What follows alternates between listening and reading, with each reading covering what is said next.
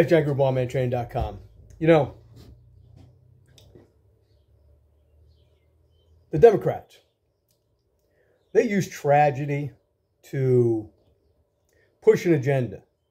Okay, they love it. Just like rules from radicals. Don't ever let a fucking good crisis go to waste. That's what it is. Don't let a good crisis go to waste. Exploit it, fucking exploit it. You know, what happened there in Texas was a fucking horrible, horrible thing. And again, you can't blame the gun. In this incident, you blame a sick motherfucker and you blame the police. Okay? The cowards that stood outside. Okay? The cowards that let it happen. Okay? And I'm going to stand by that. I don't care. If there was that many police there and they knew them, I don't want to hear it. But here's my thought.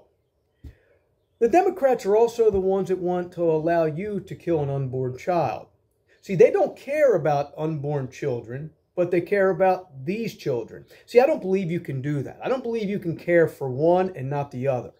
So what tells me is that they're evil hypocrites, and they're just pushing an agenda to push through a gun agenda, which then would make us absolute servants to these fucking evil people. Okay? So, one instant they want to kill unborn children, and another minute they are outraged at what happened to children.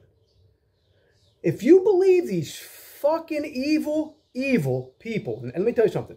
I don't believe Republicans are any fucking better. They're just as fucked up. Okay?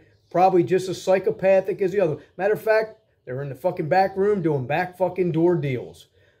But one is actually telling you and glorifying the deaths of unborn children, and now they got a problem with what happened to elementary school children.